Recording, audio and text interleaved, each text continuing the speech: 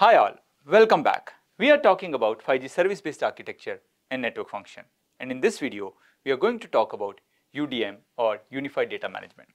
UDM, which is typically similar to HSS or Home Subscriber Server in the 4G network, and it takes care of management of all the user subscription data with the support of another repository which is called as UDR, Unified Data Repository. It is similar to front-end function of HSS.